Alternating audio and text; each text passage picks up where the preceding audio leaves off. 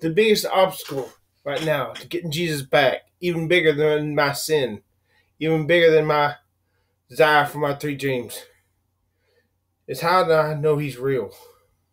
How do I know this sensation inside is Jesus or a creation or a simulacrum of my own making?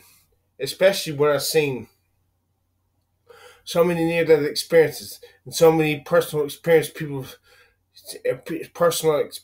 as people have had with Jesus that lead me, that are compelling me uncomfortably to conclude what I'm seeing is simulacrums created by our own minds.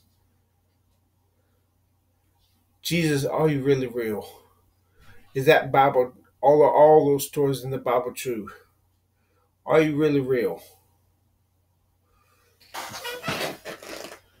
Was I saved in that jail?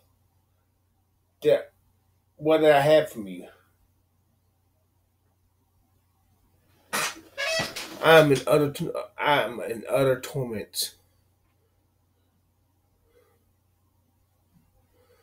I just don't.